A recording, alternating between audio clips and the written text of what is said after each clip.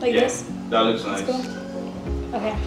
Hi, what's up guys? It's your girl Marley. Stay tuned to see me answer a few questions about hair and how I like to wear my hair and a few experiences I've had with my hair.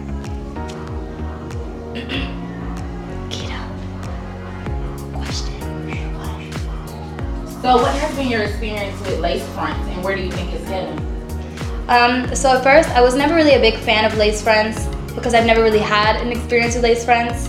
But then I came to Hair Queen LA, I got my first lace front and I was like, wow, you know, maybe I should start doing this because I don't have to dye my hair in order to change the hair color. I could just have a wig and it still look natural and cute. When it comes to looks, what's your top 3 model inspirations? My top 3 model inspirations, number 1, Kylie Jenner. That probably applies for everyone in the world because Kylie Jenner is a bad bitch. Number 2, Bella Hadid for sure. She gives me like such a natural beauty. And number 3, Kim Kardashian. Kim Kardashian's been the go for years. And whenever Kim Kardashian wears wigs, you can never tell if she's wearing a wig. It just always looks so clean and nice. Okay. What's your top 2 hairstylists in the game right now and why? So, my top 2 hairstylists in the game right now is 1, Kita from Hair Queen LA because she does my lace wigs very well. She makes them look natural and flat and nice. And number 2 would definitely be Chris Appleton Hair. He does Kim Kardashian's hair. I love how he styles her hair. And he makes all of her wigs and extensions look very seamless. What's your worst wig experience?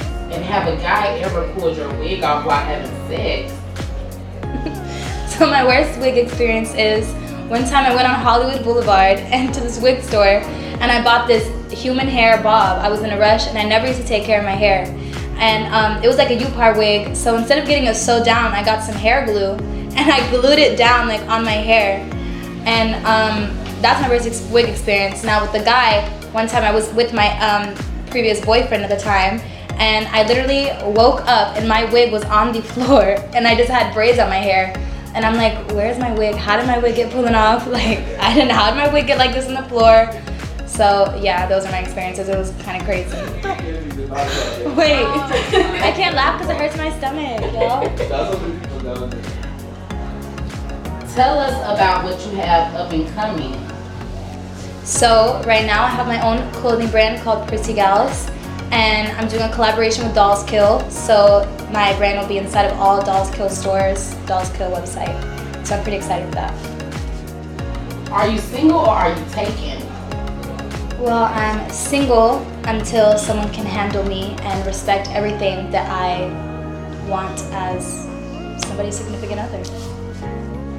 So, what do you want to tell your fans before leaving today? I want all my fans to know that it is good to always be yourself. People are going to hate no matter if you're doing good or bad, so it's best to do whatever you want to do. Marlie, thank you so much for tuning in. Comment below with any other questions you want me to ask, whoever you want to see, and if you want to be featured, comment below, let me know. Subscribe, repost, and tune in because there's many more to come.